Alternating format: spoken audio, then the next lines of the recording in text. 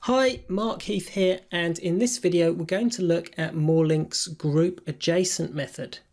And in one of my link challenges, which I occasionally post on my blog, I set the challenge of, say you had this list of numbers which represents how many sales you made each day, and you're interested in finding the longest sequence either of days in which a sale was made or the longest sequence of days in which a sale wasn't made. So here you can see that we've got 5 days without a sale here, and we've got 4 days with a sale in a row here. So first of all, I'm just splitting this up so you just get a list of strings.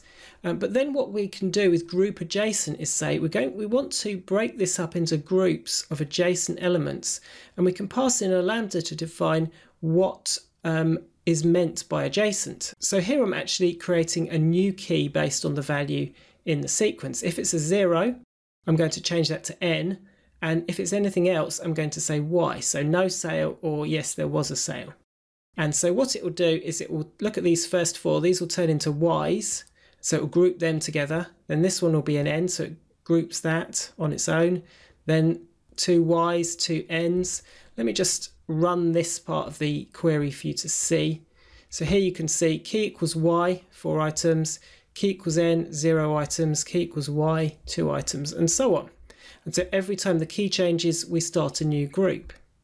And so this would allow me to just find the largest sequence of either sales or not sales. But in my challenge, I wanted to find the longest sequence of days without a sale. So I also looked for where the key was n, and then I counted how many were in the group. So if I run this, I get the correct answer of 5. Of course, you can do whatever you like in this key selector. So here, I'm just doing the key selector on the number of sales itself. And so if I run this, we'll see that every time the number changes at all, we start a new group. So a group of 1 day where we made 1 sale, a group of 1 day where we made 2 sales, a group of 2 days where we made 1 sale, and so on. And there's also a related method called segment, and it allows you to segment the incoming sequence into groups, just like you can with group adjacent, but you've got a bit more control over exactly what causes you to start a new group. So you get past, in your lambda function to segment, you get past the current item, the previous item, and the index. And so here I'm just kind of doing something a little bit obscure. I'm XORing if C and P, current and previous, are equal to 0.